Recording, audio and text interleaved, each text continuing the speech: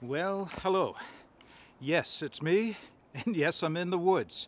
And yes, it has been a long time, about 3 months, maybe a little bit more, since I produced a video.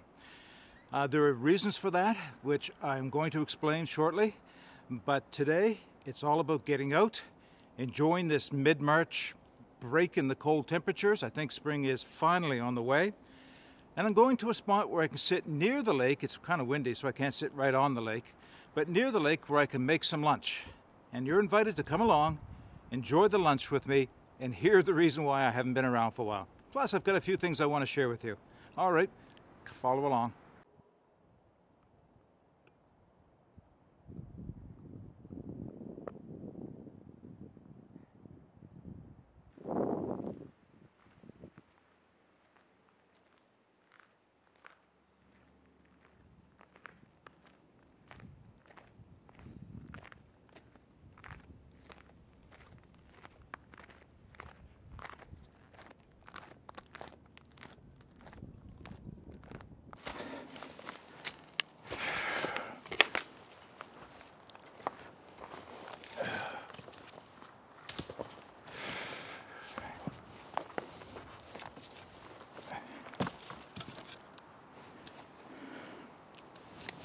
This looks like a great place to have my lunch. Boy, it's good to be back here. Ugh. Lots of wind falls down. There's my firewood all collected for me.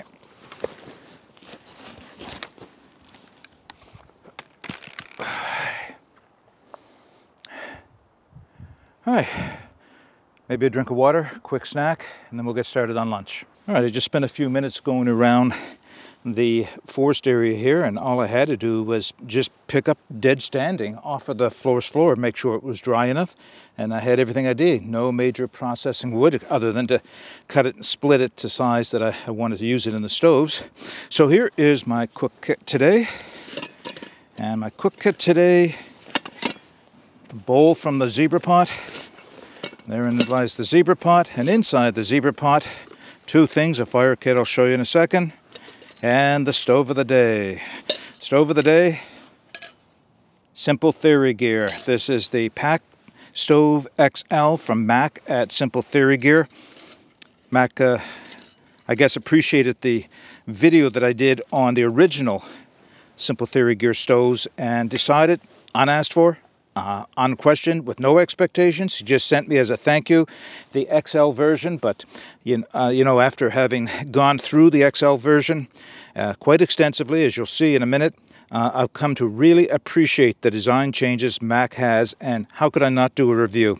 So here we have the XL from Simple Theory Gear, and this is what we're going to have our lunch on today. Now, I did pack it inside of my 12-centimeter Zebra, and you've seen in the earlier part of the video where it'll fit. A number of things will fit inside of it, or it'll fit inside of a number of things. It all depends on what pots you want to use and what you're going to be doing that day when you're in the woods. So it's nice to be able to have options in terms of stacking, and this works well with a number of different vessels. So I'm going to take it from here and put it in the fire pit next to me, and then I'll change the camera angle. And this also came from Mac. It was a nice little thank you. It's a heavy stainless steel wire grill, and the reason I brought the grill is guys, we're going to be grilling some sausages, but that's another story. So let's get this set up and I'll get the fire started. So this is the fire pit I use quite often when I'm out in this location. You know, I haven't built too many fires in it. As you can see, there's just a little bit of coals from the last fire I had here. I think it was back in December when I was here. Mostly because I'm testing so many wood stoves. I just don't have a need for a full-size open fire. But what I have right now is frozen coals and ashes in the bottom of this fire pit.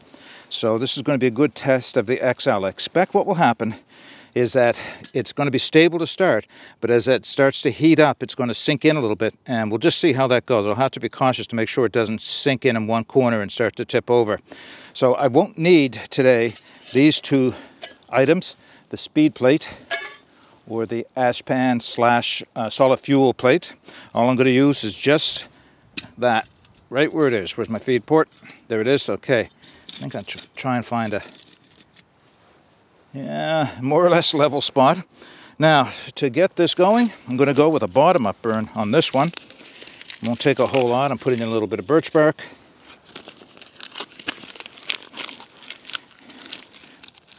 Literally, I picked up off the forest floor. Didn't have to peel any trees to find that. And I'm going to start with some small spruce twigs, working up my way up to some, or actually it's pine. This is all pine. Another deadfall branch that was sitting right in the middle of my campsite off of the big pine over my head here. Would have been a widowmaker, it was that big. But we'll start with a small little bit of pine, and we'll work our way up to larger sizes, enough to get the fire going. Now, I won't be grilling over the pine. As I'm sure you're aware, pine will give it a kind of a rank smell. So what I'll be doing is, once I get a reasonably decent self-sustaining fire with lots of coals in the bottom, I have some splits of maple that I picked up off of the ground and just cut to size and split open. And those coals, once they're established, will be the grilling coals.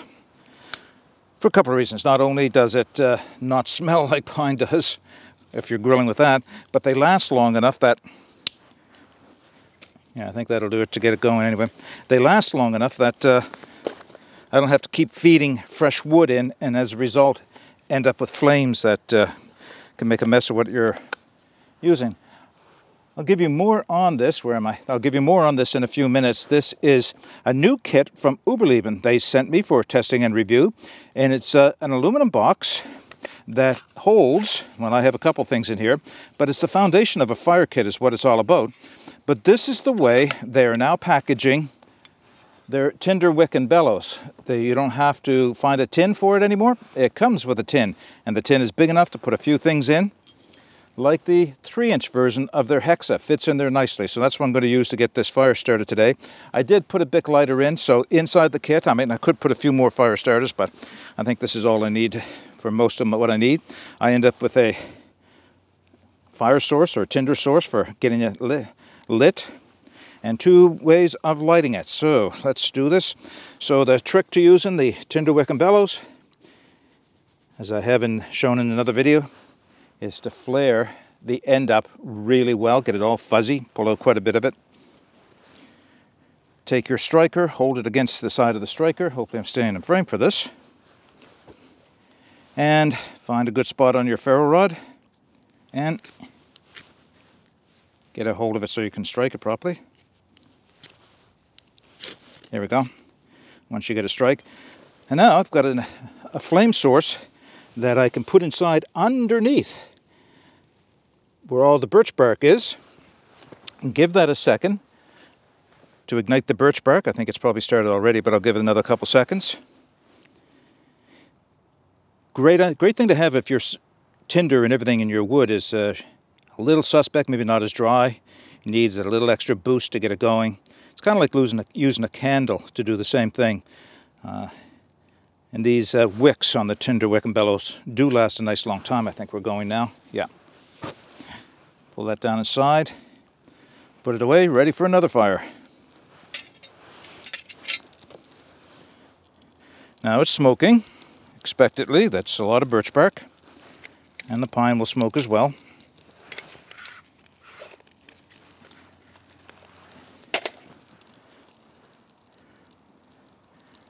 So I am going to let this catch. I have to go find some water for my pot to get some water boiling here.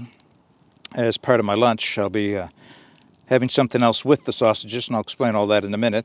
So what I'll do is I will cut away, and I'll come back when I go to put the pot on, because I want you to see just how well this works with a pot on top of it. A lot of stoves will produce a lot of flame, but once you get a pot on top of them, they tend to dampen down and create a lot of smoke. So I first have to get by this initial burn where all that damp wood and birch bark burns off, and I get some good hot flames going.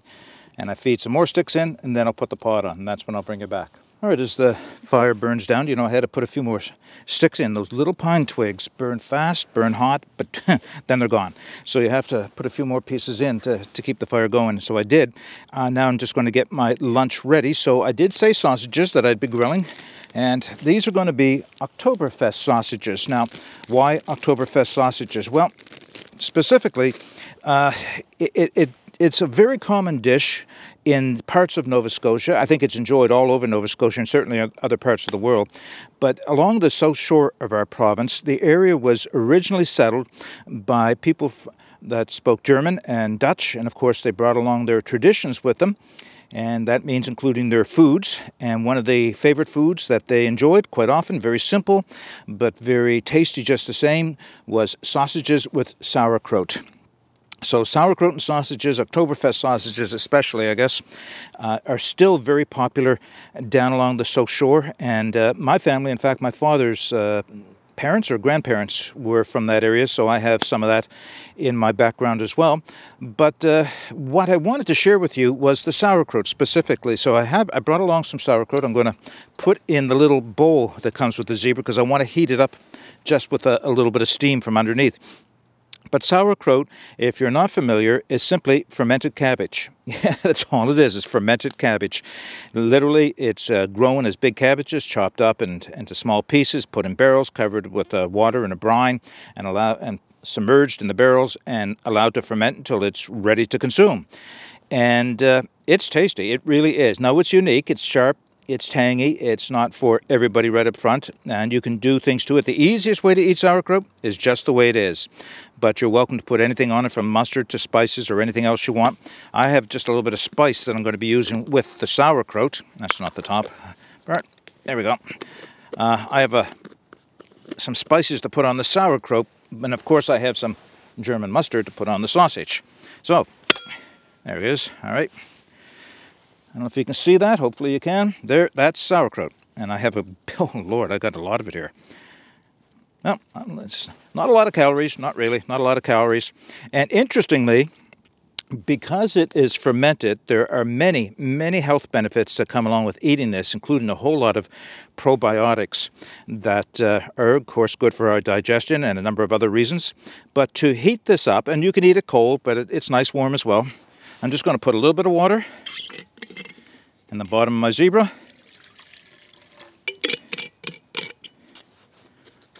Put this on top. Put the lid on. And I'll put that up over the fire. And what I'll do is reposition the camera because it's a good opportunity to show you the Simple Theory gear and how well it works once you put a pot on. So give me a second. All right, I think you've got a good view of it. Now I am casting shadows for myself. I wonder if I can bring you in a little closer so you can get a little bit better view it here. Good, all right. So I ended up putting some quite big chunks of pine inside so you can see it. It's working well, good. All right, lots of flame. Let's put this on top. And the 12 centimeter sits on perfectly. I'm a little worried about the ground, but it looks like it's going to melt in and be stable. Good. Right? And there's what I wanted to show you. No smoke. No real smoke, nothing that the pine wasn't producing all by itself even before I put the pot on. And now I can just feed in some pieces of wood through the side window, or the feed port on the side. Keep this fire going. And as my water comes to a boil, a little bit of smoke because I just loaded so much wood in. As my water comes to a boil, it'll heat up my sauerkraut, and I'll be able to just put the whole bucket, or the whole billy can aside, and the hot water underneath will keep my sauerkraut warm while I throw in some maple and get those coals ready to put the sausages on. So I'll give that a few minutes, and then we'll be ready to put the sausages on, and we'll come back. All right, what I'm finding with, I think this is common to all stoves, but it is also, especially with small wood stoves, and that is, if they have good airflow, there's a good chance that they're going to go through the wood pretty fast. So even though I do have some pretty good sized pieces of maple that I've been putting in, that's still going through it. So I end up with the wood burning nicely, but when it gets down to the point of being coals, they burn through pretty quick. So it looks like I am going to be cooking over flame a little bit more than I would normally like to, but let's give it a go. I just have to keep the sausages moving. They're a good sized sausage too. This is a big lunch. Now they'll shrink up a lot, of course, and once they start spitting fat out, there'll probably be flames from that. They're already blackening from the flames, but flames are dying down very quickly, so I shouldn't have too much of an issue with being all smoked up or sooted up, as often happens. I just keep the flames down to a minimum and keep the sausages moving.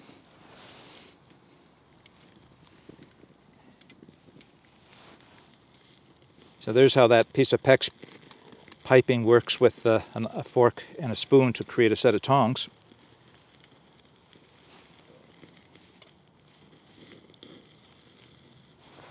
And yes, I do have a set of wooden ones I made here, right here. Actually, I could have been using these wooden tongs, but I wanted to use these so I could display the utensil wrap from my friend Rob. All right, good. Flames are dying down now. I may have been in a little bit too much of a rush to get them on.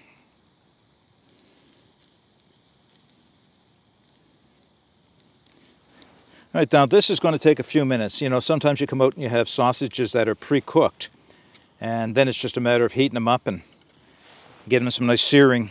These aren't pre-cooked, so this is going to take a little bit of time.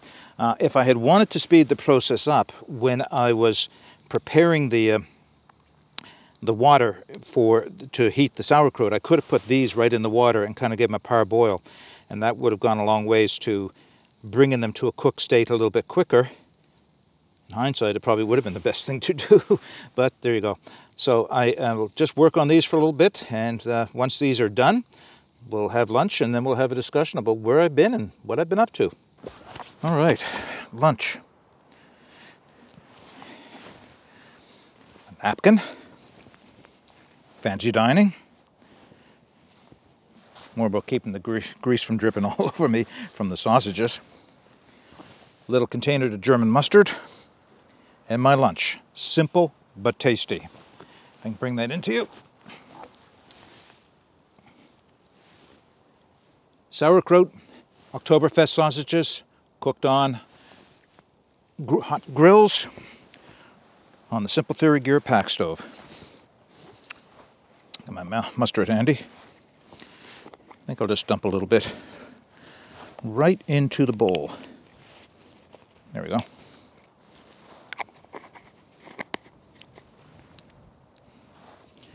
What do we got here?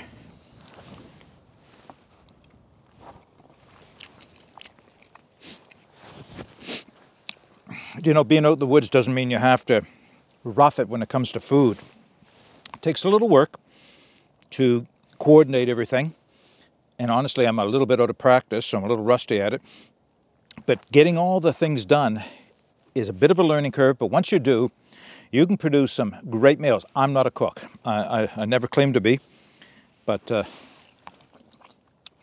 this turned out, I was going to say, at least as good as something I could do at home, but of course better because it's in the woods and cooked over a fire. Sauerkraut. A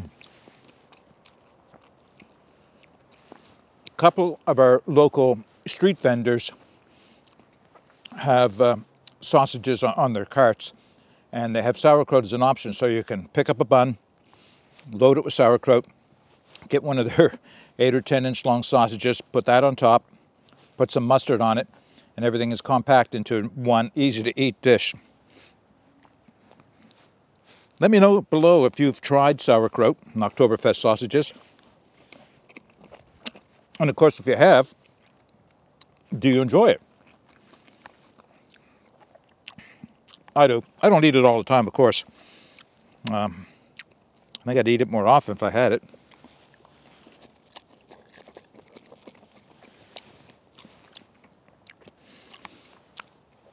All right, let's take a minute to talk about where have I been?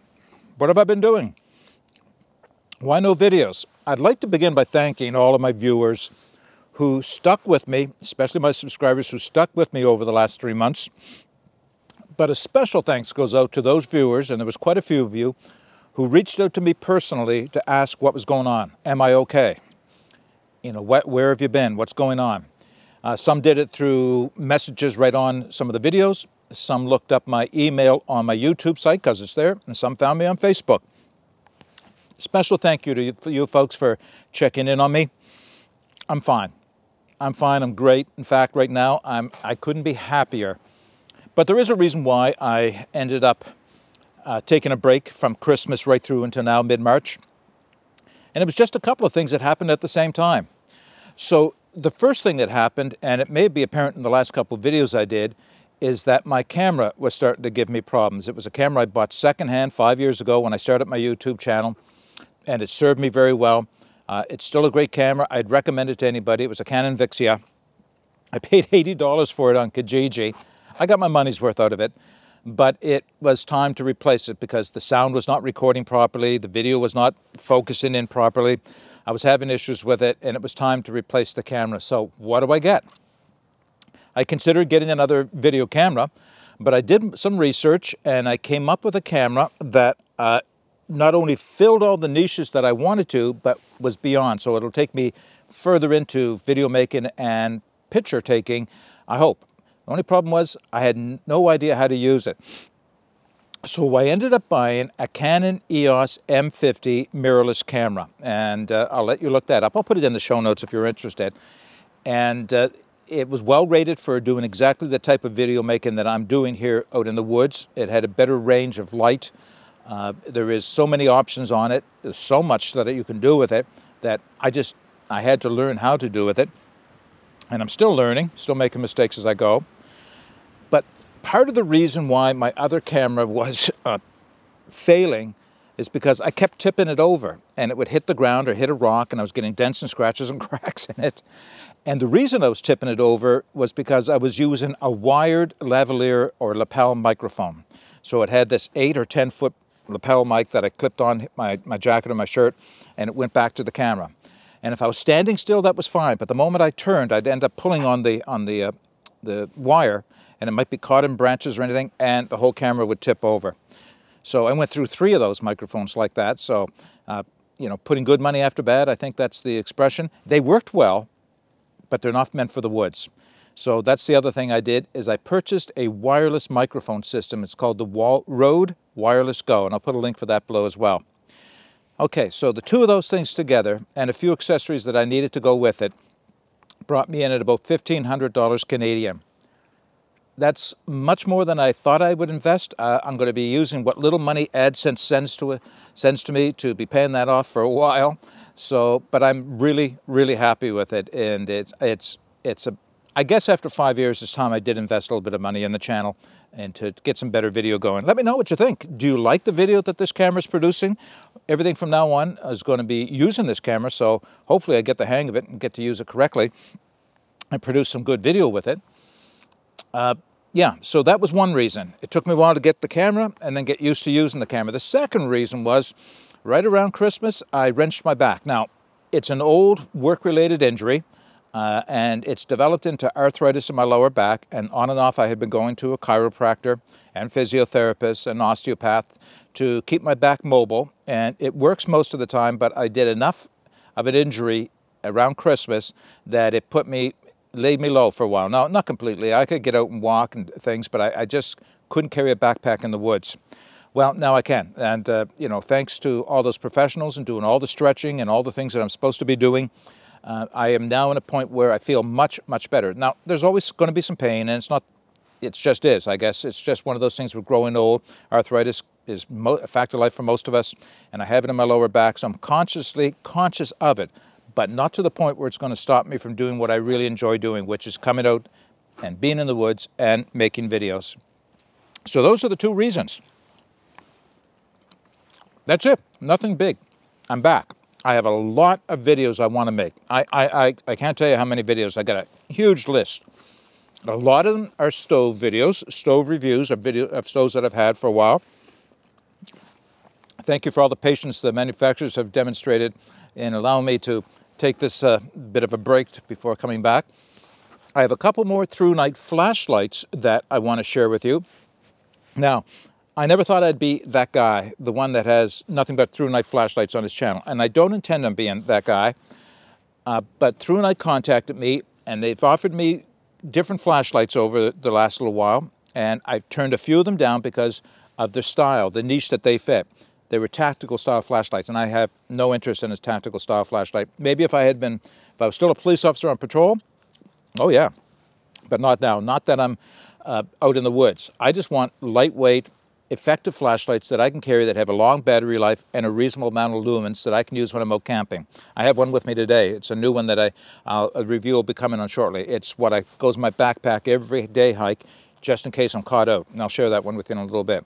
So I have a couple flashlight reviews. I may do more in the future depending on if it's the right flashlight for me. I have some stoves I mentioned. I have a couple of axes, Prandi axes from Italy. Thank you, Prandi, for the patience you've shown. I've had them 10 months probably. It's about time I've done a review. I've used them extensively, and I'll bring that review hopefully out shortly. I have skills videos that I want to do. Things like what you can make out of wood. A hiking staff is one of them, and I hope to get that one out pretty soon, as well as a few others. Plant identification and uses. That's a big hobby of mine. I really enjoy that. Finding plants in the woods, knowing what they are, knowing what I can use them. I think that's a very primary bushcraft skill, so I'll continue doing that. But what I'd like to do is open to you and ask you, what type of content would you like to see on my channel? Would you like me to continue with the content I have? Would you like me to do more of one, less of another, or something new that I haven't done yet? Let me know in the comments section below. Okay, my lunch is getting cold. I'm going to finish this up, and then we'll make some coffee, and then have another little talk before we close the video out.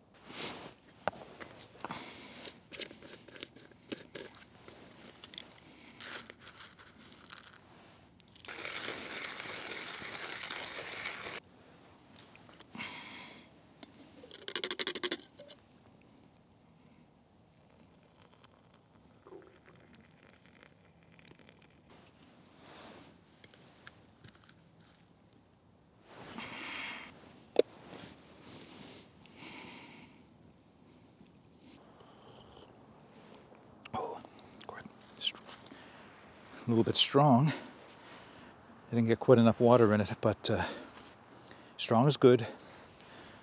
Oh, all right. Sun is starting to go down in the west.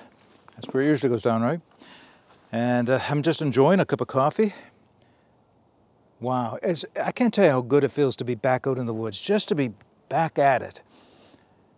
You know, with the pandemic and all the restrictions, and I know they're different all over the world. I have a daughter in Florida and a son and his wife in the UK, so I know what the different restrictions people are facing, and I hear from my commenters, my viewers, from what they're facing.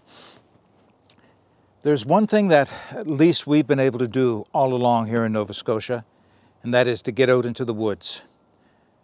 And there was a period of time here in the first of the year that I didn't take advantage of that, but now that I feel more like it, up to speed again, I'm going to be getting out as often as I can.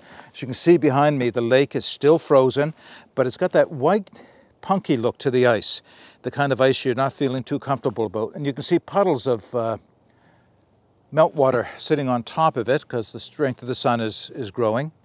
Now, it's probably still safe to be on, but I have no intention of risking it. There's no need for me to be out there on the ice right now. So it won't be long, and that'll be open, and then maybe I'll get my kayak back in. I am looking for a canoe. If I can swing it, sell my kayak, and then buy the canoe with the same money.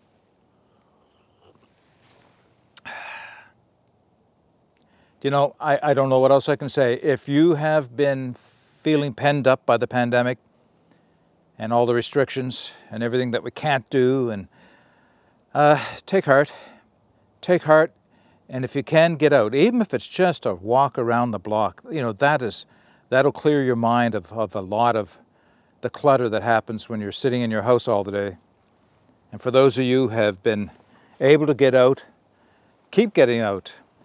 And those of you who are experiencing spring ahead of us, which is probably most of the world, get out and enjoy it. Start looking for the plants that are coming up out of the ground. Start practicing your identification. And I'll be out again soon, very soon, to make another video. But until I am, get out and explore and take that path less traveled, because it will make all the difference. Bye for now.